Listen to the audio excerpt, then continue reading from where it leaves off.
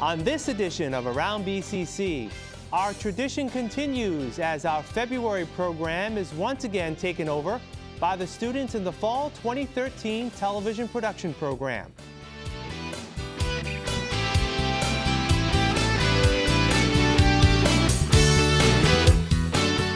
Thanks, Keith. Welcome to the February Around BCC, produced by the Communications 157 television production class.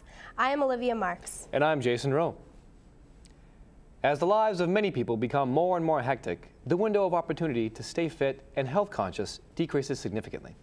Olivia Marks went down to the Bristol Community College Fitness Center to discover all of the exercise and nutritional resources that are provided throughout their gym. Hi, I'm Olivia Marks, and right now I'm standing outside of the Commonwealth College Center, or more commonly known as G Building, here at BCC. Inside, I had the chance to explore the fitness center and all of the resources it offers its visitors. I even had the chance to speak to a few individuals who frequently use the center about their experiences here at BCC's very own gym.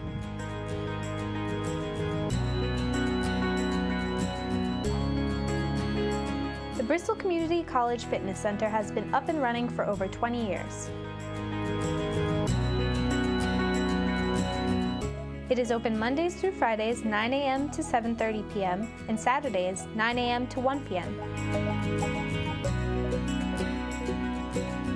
The fitness center is available for use during these times for any students, faculty, or alumni to use free of charge. I heard about the fitness center because last January I was advising, and it was like 4 o'clock in the afternoon, and then rather than go across the city to go to the boys club, Boys and Girls Club, I said, well, let me try this place out. And I did, and I've been coming here regularly ever since. The gym offers state-of-the-art equipment for both strength training and cardio.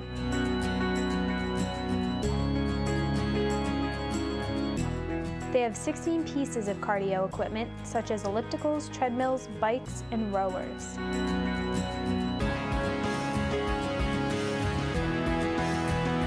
They also offer 16 stations for individual strength training to help include variety.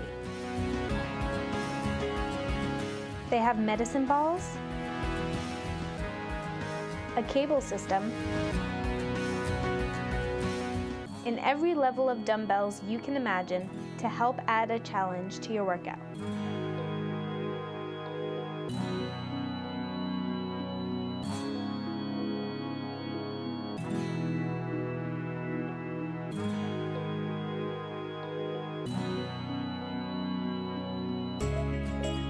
Each week, different group exercise classes are offered to help motivate students, faculty, and staff. The instructors are welcoming and supportive to all of the individuals who participate in the classes. People think that you need to have a lot of dance experience or be always working out to have a good fitness level to take Zumba fitness classes, but you really don't. Just come on in, and as long as you keep moving, you're doing fine.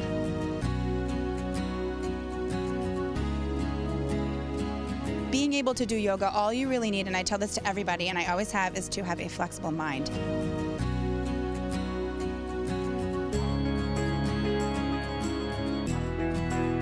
For more information about what is offered at BCC's gym facilities, contact the fitness coordinator, Diane Hamill, at diane.hamill@bristolcc.edu.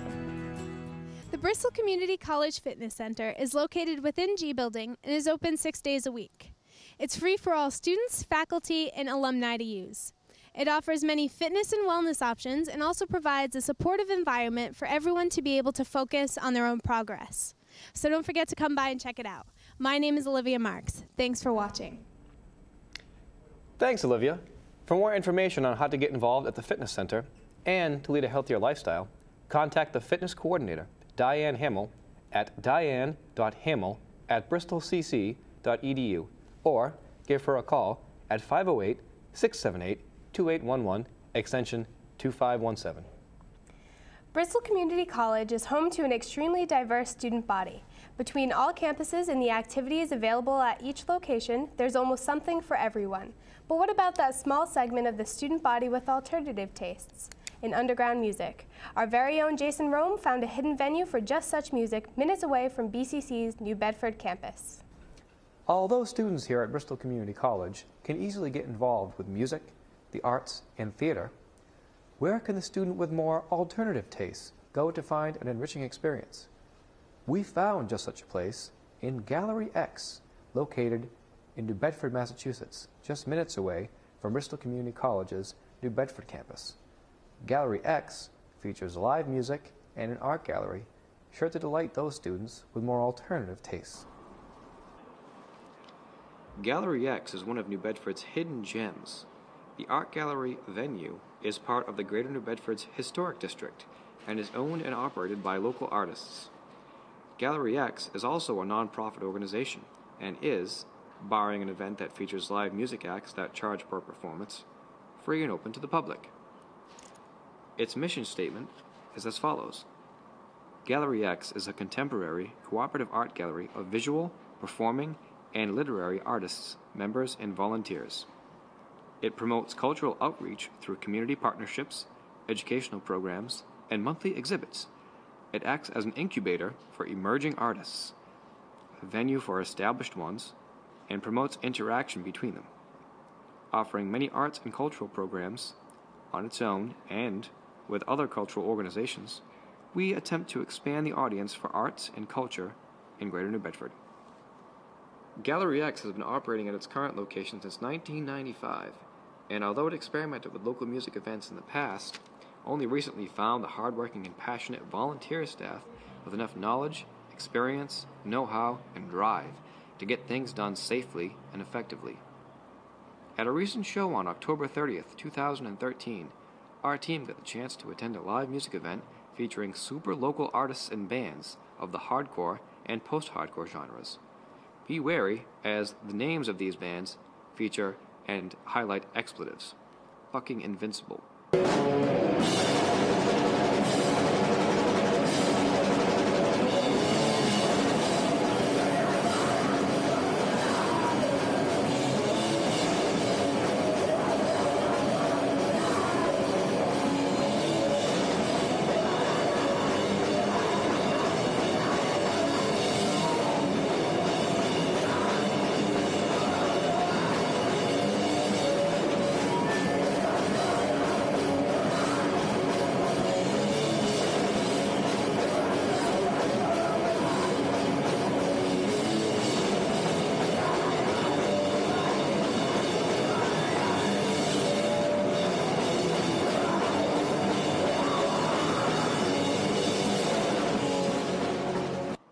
Wolf whistle.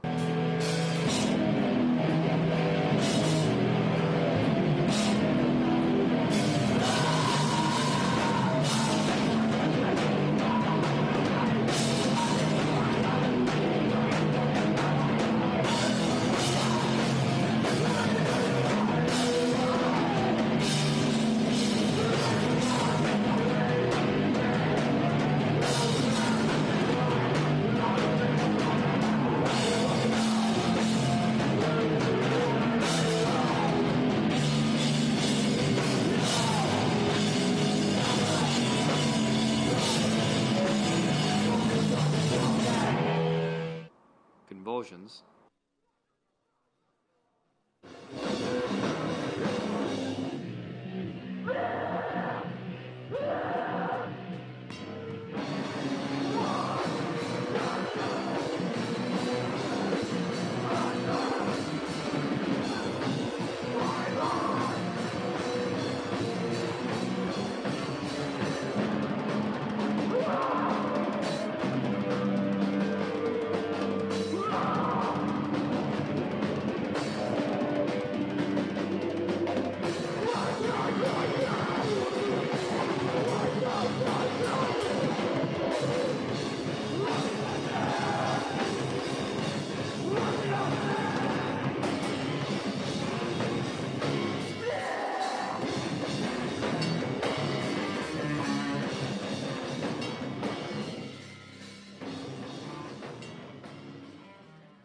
Were among the local acts to be featured in this night's show.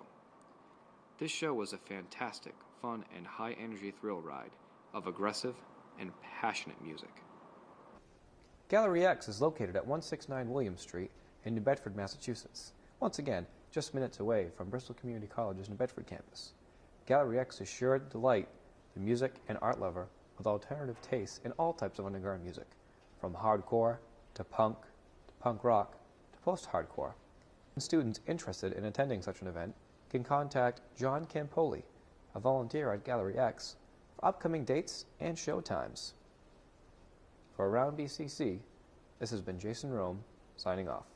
Bro, come on, check it out over here. We got all the things on sale. We got this on sale, we got tapes, we got CDs, we got merch. Come to see me, bro, anytime.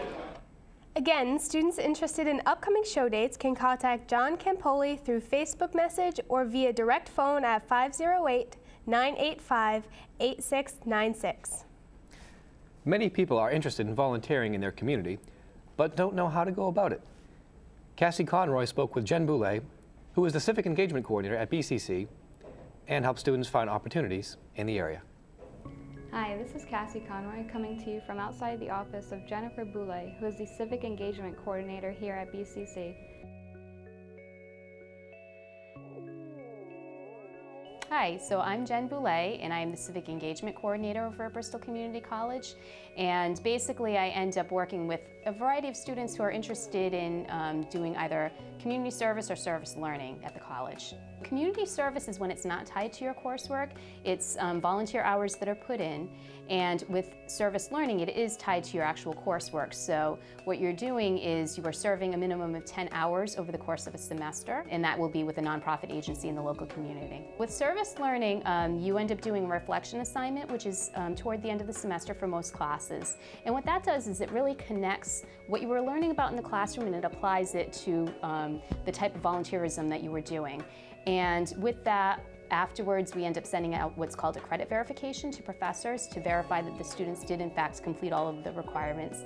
And at that point, students are they are invited to our breakfast, which is in the spring semester after, it's usually after finals. And then they also receive a certificate, and they receive a notation on their academic transcript underneath that course stating that it is a service learning component.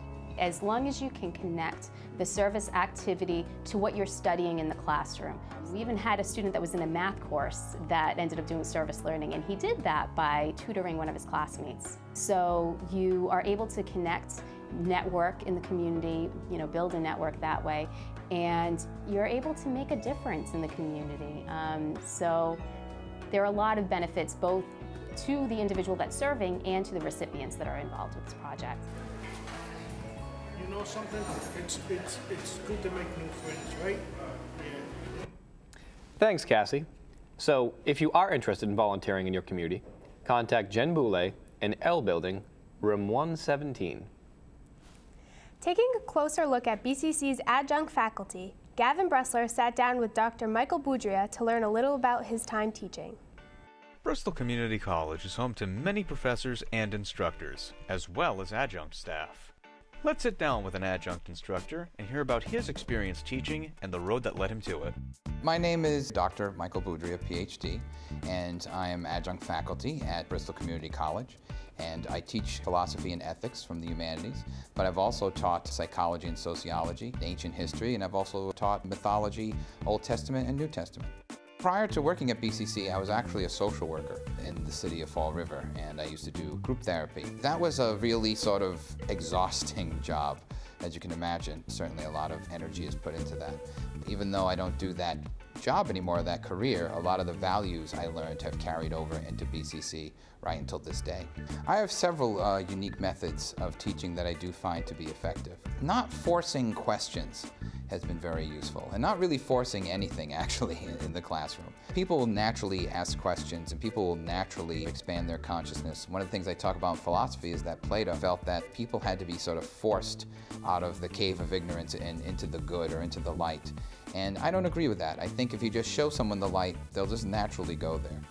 At the beginning of every class, and like literally the beginning of every class, I have them cheer for the subject. So the whole class at once cheers for philosophy, cheers for ethics. It's a little zany, but honestly, it kind of raises the energy level in the classroom, you know, to really sort of be in a happy moment and kind of have joy. I don't see why you can't have joy and learn something. Why does it have to be dour all the time? Let's hear philosophy. Yeah! Woohoo! All right, thank you everybody. That was great. Okay, so a couple of... And I just think presentation is the big thing. Teaching is sort of like performing a little bit, and I don't mean that even in a negative sense, but you know, I think it's more engaging if you're engaging the students directly in simply just a conversation. I actually have transdisciplinary degrees. I have a master's degree in humanities, and so in that degree I study the humanities subjects all at once, so things like history, religion, theology, philosophy, art, and literature, all as one thing sort of crisscrossing each other. My second master's degree is actually in holistic leadership. In the holistic degree, I learned lots of things in terms of theories in human development, spiritual development, regarding working with groups, working with individuals. And then my PhD was also in the humanities, where again, on a doctoral level, expanded from the master's degree. All my degrees together creates a very, very wide level of subjects. There's really no subject I couldn't say something about. And that makes me very versatile as a teacher because I can teach multiple classes even though they're even from different subject matters because I've studied multiple subjects and studied how they interacted. I'm actually a Myers-Briggs personality type practitioner. I'm very familiar with that type of theory regarding personality type. It's one of my passions, actually. I professionally can administer the Myers-Briggs type indicator in order to determine people's personality types. And I also run a forum and a YouTube channel about the Myers-Briggs called NF Geeks. And on the YouTube channel, I have people come on and we talk about personality type and their own personality type. It's a talk show. And the forum is really just a place to have discussions about the Myers-Briggs personality type. And it's a lot of fun. I have a lot of subscribers and people on the forum. And it's really made a big impact regarding the Myers-Briggs community that exists on the internet.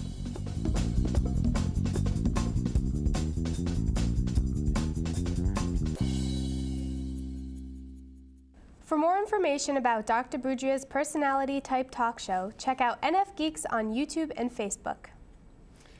People have always wondered what students think about BCC. Tim Barize went out and asked some individuals what they would change about the college. My name is Tim Barize, and I'm at BCC, and I'm about to interview several people about what they like about BCC and what they wish they could change about it.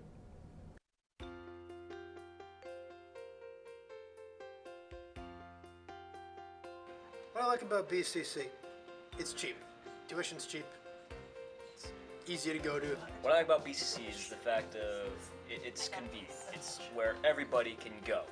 You can have a pulse and you can still go to BCC. You don't need a grade A portfolio.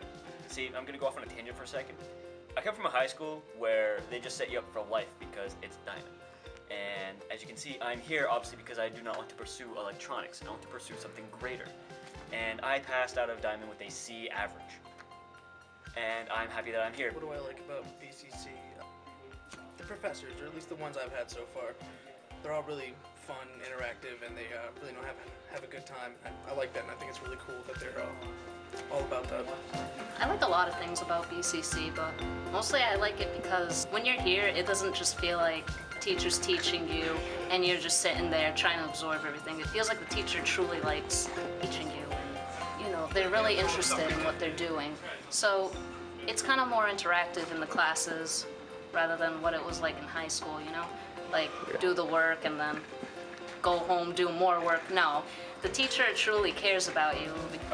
What I like about BCC is their educational support. When you have an issue with say your schedule or whatever and you need to get fixed, they're pretty good about it. You won't miss too much time and it's pretty easy to make things up, and yeah, it's just pretty convenient. What would I change? Probably the times the computer lab's open. A lot of students need to get in here and print things they need, and it opens up sometimes same times as their classroom. And it's an inconvenience for a lot of people. Very minor. I would say just the food, because this semester right so far, a lot of the food is good, don't get me wrong, but it's what it does to you health-wise afterward, and it's probably just me. Probably just happens to me in terms of the stomach. It's just, it doesn't feel healthy. I'd add dorms, because parties are awesome, and it'd be more lifelike and fun. Internet connection, that's all really. Like, it goes down a lot, but that's about it. That's really minor. For every one thing someone doesn't like about BCC, there's at least 20 different things about why they like about BCC. My name's Febuary, and thanks for watching.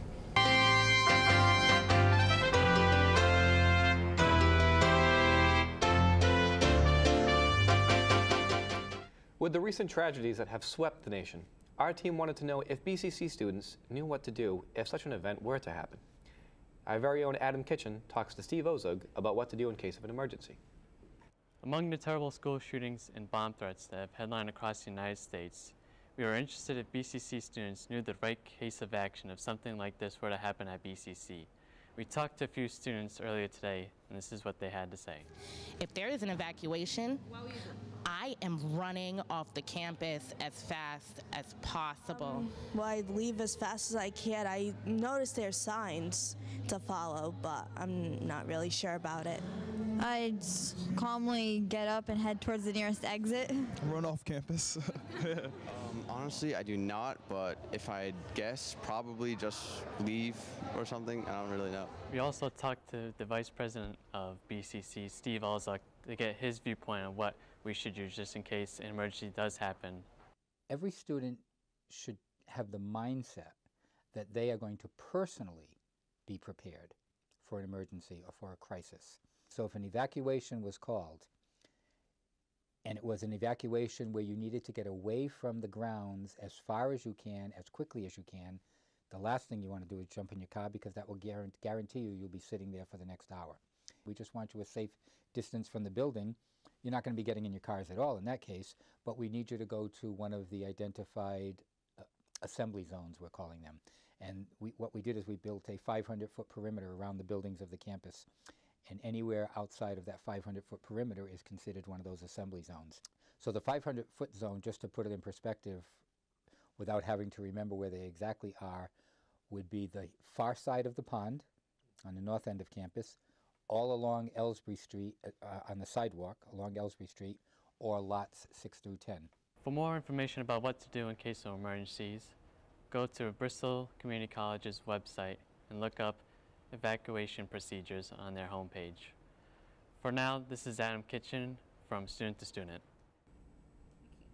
It's always good to be prepared. For more info about campus evacuation, contact Vice President Steve Ozug at 508-678-2811, extension 2150. Lucia McGuire covered the Berkeley College Jazz Festival, an annual event every September in the heart of Boston.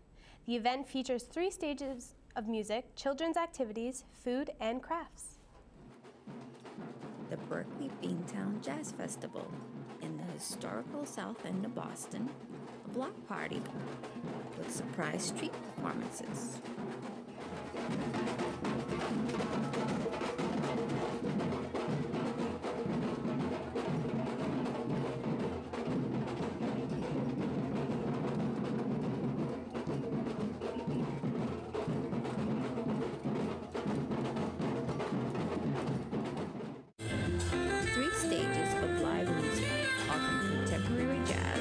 Latin, blues, and soul acts performed by current students, alumni, and faculty.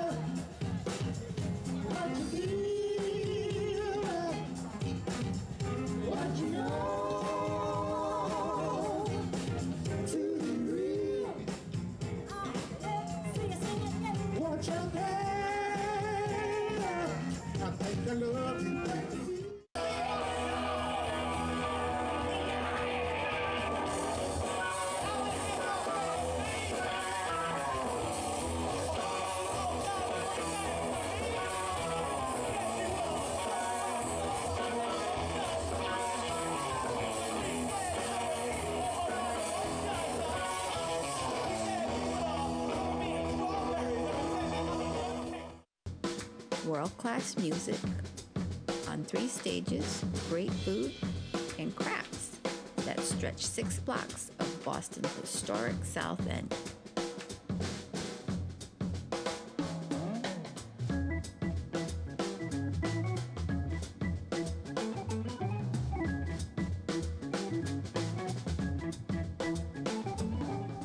The Berkeley College Jazz Festival provides fun for the entire family. For more information, go to their Facebook page or website.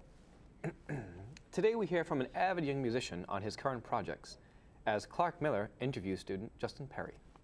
Meet Justin Perry, a 21-year-old drummer from Dartmouth, Massachusetts. He has been drumming for 3 years. Justin likes long walks on the beach, petting rabbits, and has hosted a radio show at Framingham State. I play the drums.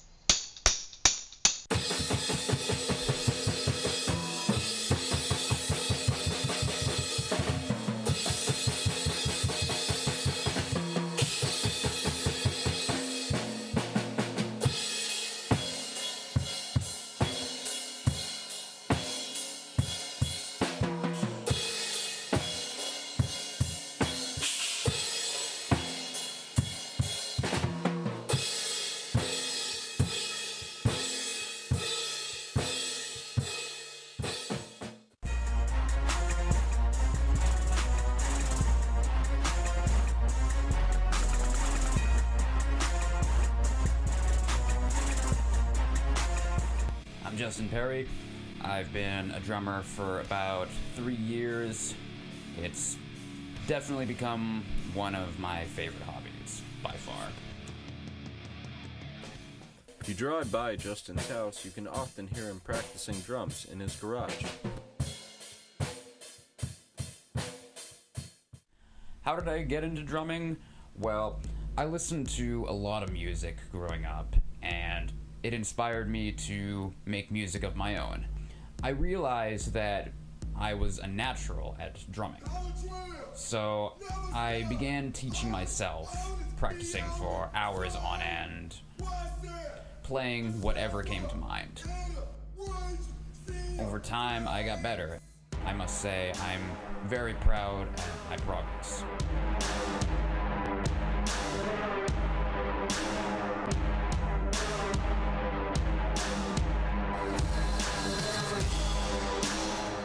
For more information on Justin and his projects, look up Jerry Puston on Facebook or go to facebook.com/Commodose1. Thank you for watching this month's Around BCC. Now back to Keith. Thanks again, and great job to the students in the Fall 2013 television production class here at Bristol Community College. That'll do it for Around BCC for this month. We take over the show again for March. Until that time, I'm Keith Tebow. Thanks for watching. Bye.